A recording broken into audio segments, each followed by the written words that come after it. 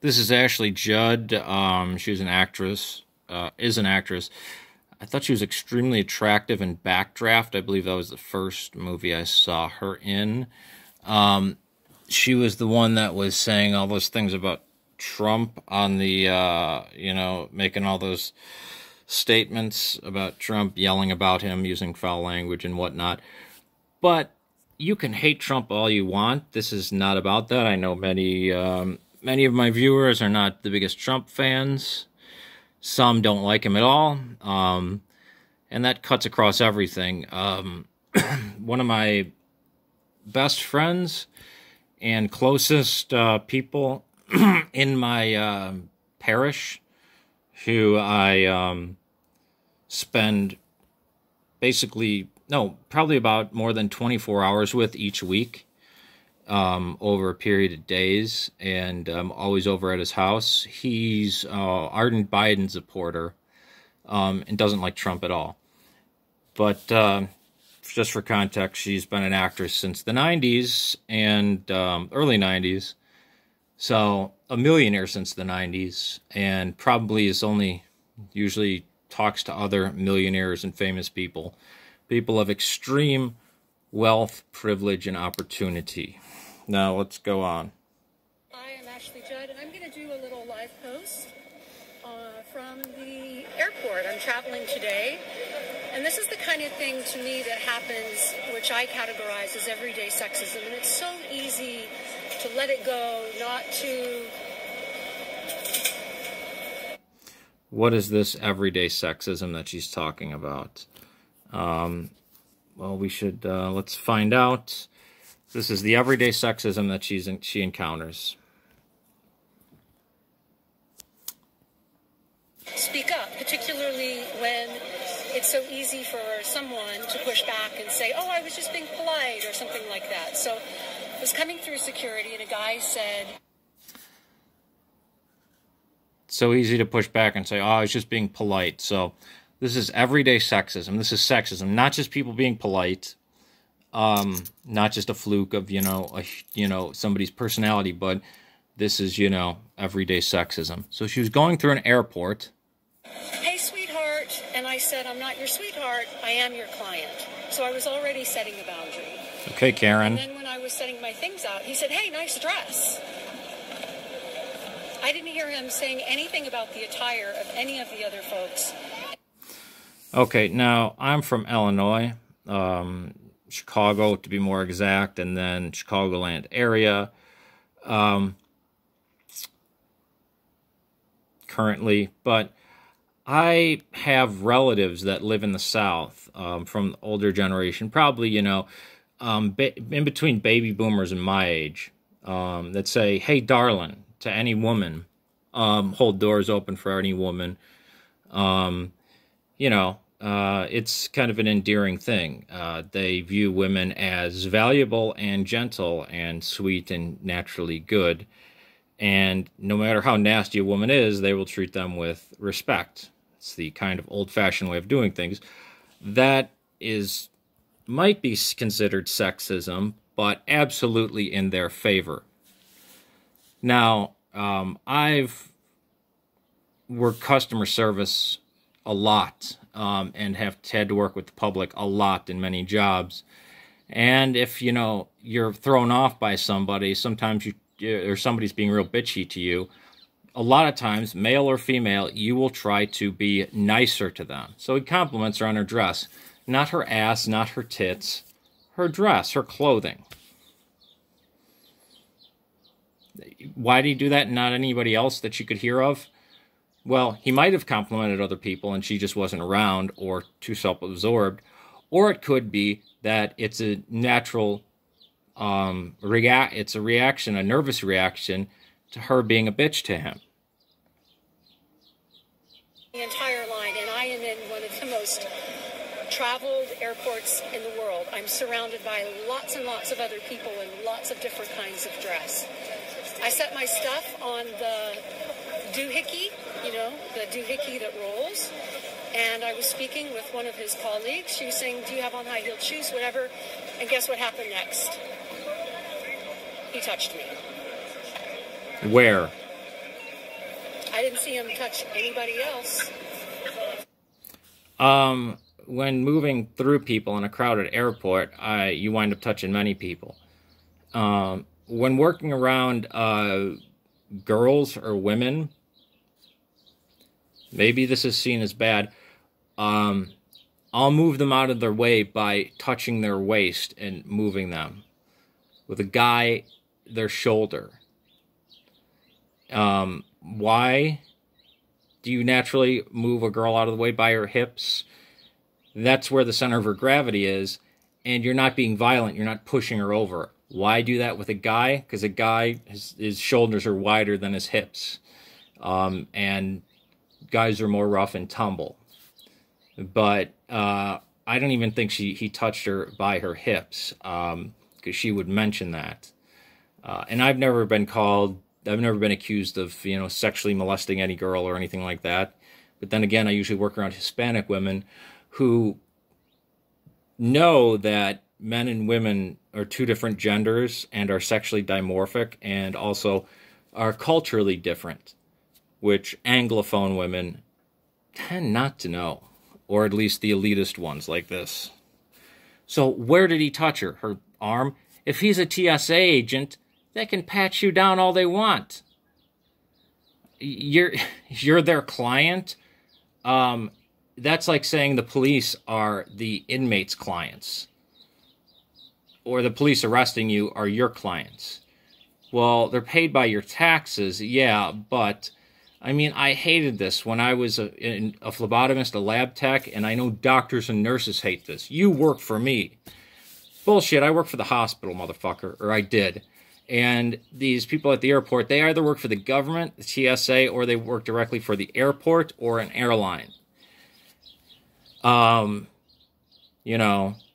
Just like people being bitchy in a restaurant. That waitress works for the restaurant, not you. You may be a patron, but, you're not their boss.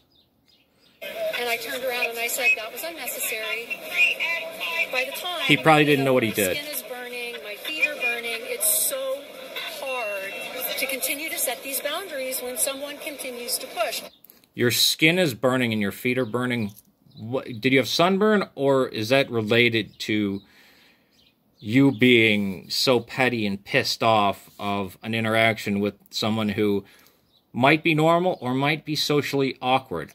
I hope she doesn't run into autistic people who sometimes don't know boundaries, or even Brazilians that have a different sense of boundaries, that'll walk right up to your face and talk to you really close.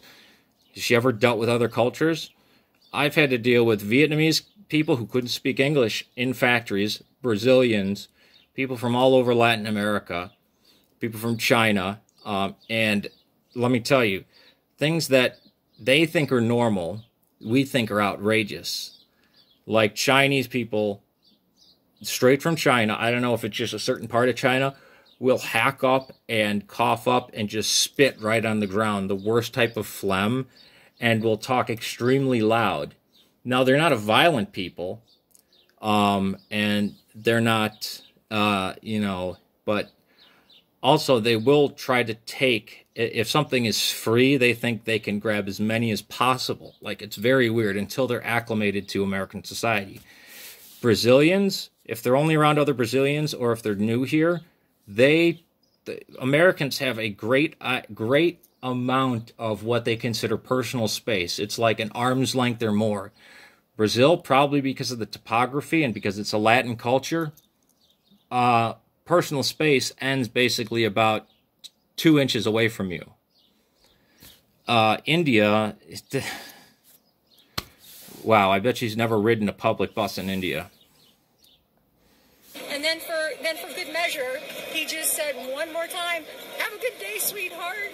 So I have plenty of time. I'm really early for my flight, and I caught my breath, and I said my prayers, and, my intention is to put principle. Prayers.